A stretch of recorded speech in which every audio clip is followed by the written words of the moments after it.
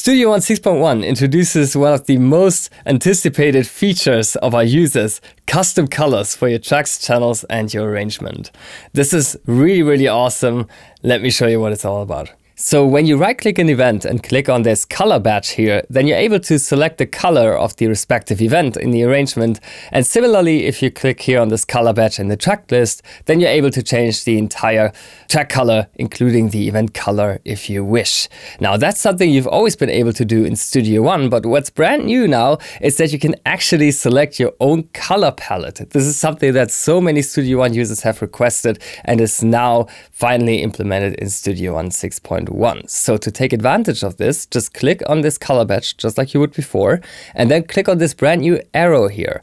And now you're able to set your own colors in HSL, RGB or hex values. You can also use this very convenient color picker here. And once you have something you like, you can just click on this plus here to add this color to your palette. And likewise, if you want to remove a color, you just click on this minus here and the selected color will be removed from the color picker. We also have a bunch of presets to get you started. So this is the classic version 5 color palette that we had previously. And now, because of all these new customized color options that we have, we can actually load up like 256 colors if we so choose. We can also go with a preset such as Neon Vice, which comes with a much more limited but very carefully selected color palette. I really like this one because it comes with some gorgeous pastel colors here. And of course, you can always change these colors to your heart's content. If you're not quite happy with this, then you can just turn on the color wheel here or dial in your own RGB, HSL and so forth values.